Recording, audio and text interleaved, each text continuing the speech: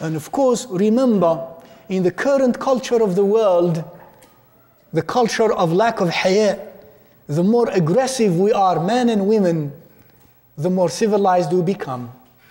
And the more we affirm ourselves. Isn't it true? Al-khumul wa-tawadhu', that becomes what? Becomes a sign of weakness and a sign of subjugation, especially about women. Isn't it true? Women who speak soft and, oh, you still live in the medieval ages. You're still under the control of that chauvinist husband, isn't it? And all that intellectualization and legitimization of lack of haya. Remember, that's why some of our ulama have said, al-haya'u hasanun, walakinnahu fi an-nisa'i ahsan. Haya is beautiful from every creature, every man and woman. But from women, it is even more beautiful. Rasulullah ﷺ said to a companion in an authentic text, whom he saw admonishing his brother and telling him, you know, this haya is not going to take you anywhere. You have heard that before? You're too shy. You're not aggressive enough. This haya is not going to take you anywhere. And then Rasulullah ﷺ, our master psychologist, Ya Rasulullah, forgive me for this analogy. I just only intend to elucidate a case. And then he told him, دَعْهُ فَإِنَّ الْحَيَاءَ كُلُّهُ خَيْرٌ. He told him, leave him. Haya, all of it is good.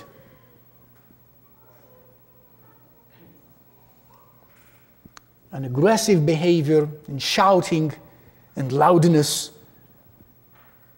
that becomes an example of civility, an example of advancement, an example of ability, isn't it? And we also, many of us, believe that now. And it has become part of our lives, unfortunately. Rasulullah sallallahu alayhi wa sallam was described, Rasulullah كان أشد حياء من العذراء في خدرها.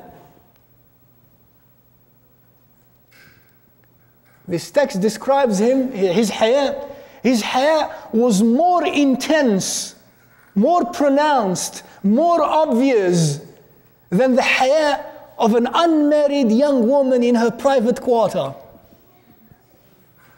This tells us some other things, of course. Once upon a time, unfortunately for now, yes, a young woman, especially unmarried, was the most beautiful expression of haya. To the extent that she cannot even say, not she cannot, some of them wouldn't even say, yes, I want to marry this man. That statement was an expression of lack of haya. And therefore, in that culture, says Rasulullah sallallahu alaihi wasallam, if she doesn't respond, because it's a culture of haya, that means yes, I want to marry this man.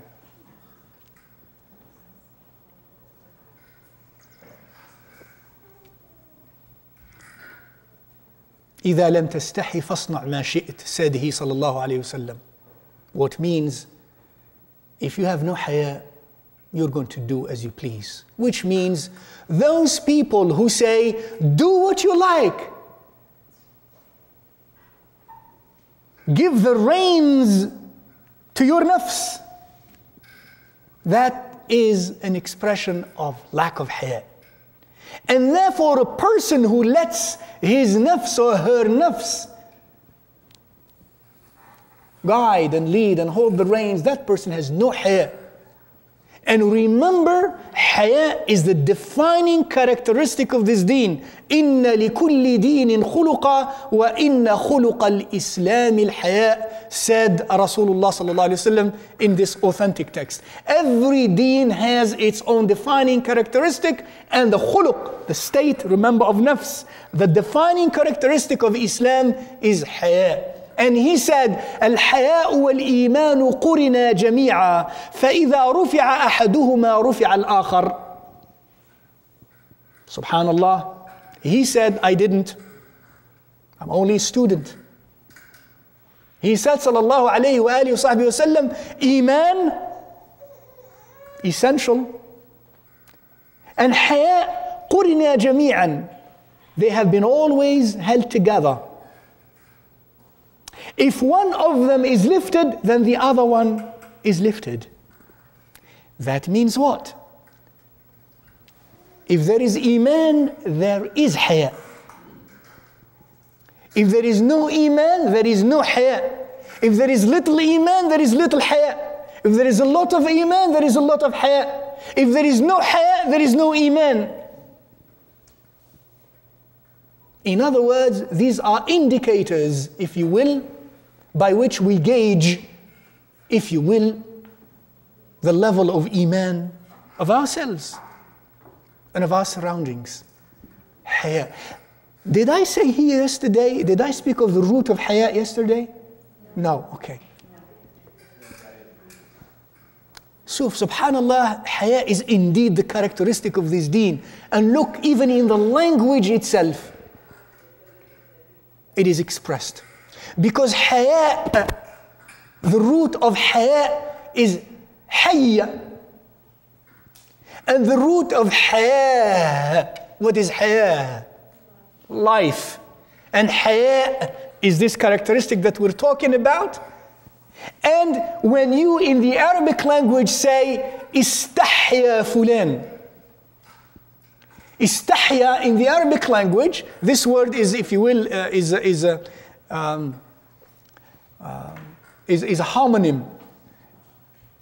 One word has more than one meaning. Istahya means to show haya, but also it means to resuscitate, to give life, to keep alive. As if this Quran and this deen is telling us what? If there is no haya, there is no haya. In other words, a life without haya is not a life. It is a life, remember, of the lowest three levels of the nafs. Life in that sense. But not life in the level sought. The level of al-nafsu al-malaikiyah. And if we live without haya, we are like cattle, like predators, like shayateen, wal-'iyadhu billah. Yet haya is one of those things that would disappear and would become rare commodities, if you will, of alamat as-sa'ah. And I regret to observe, and may Allah help me myself as well, that in the Muslim communities, in the world and in this country, we have espoused a lot of lack of haya values in our conduct with each other, individually, in our families, and so on. We have taken those lack of haya values. And your Rasul sallallahu alayhi wa sallam said, إِنَّ لِكُلِّ دِينٍ خُلُقًا وَإِنَّ خُلُقَ الْإِسْلَامِ الْحَيَاءُ. I translated that already. Remember that. And he had more haya than a young unmarried woman in her private quarters. The young unmarried woman in her private quarters, because she used to be the best, the most beautiful expression of this most beautiful characteristic of this deen. Until such time when, through what I call moral entropy, the increase of moral entropy, that is the decadence in morality, until, subhanallah, aggressive behavior, aggressive dress, please allow me, becomes the norm. Until our children when they become 17, they don't even know what haya means. And they feel very comfortable in the ways they are. Because, forgive me, I have to say these words for me to learn. And then perhaps for you. We have cultivated in our children more of the cattle-like nafs and the predator-like nafs and the shaitani-like nafs. An imbalanced nafs. However, remember, قل يا عبادي الذين أسرفوا على أنفسهم لا تقنطوا من رحمة الله إن الله يغفر الذنوب جميعا. Allah's rahmah is open. Allah's gates are still open until the last breath of life.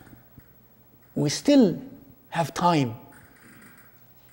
But realize that those who started before us are far ahead in their journey. We begin late, we'll arrive late. But hopefully at least we will arrive. It is never late, insha'Allah ta'ala ya Rabb, to begin the course.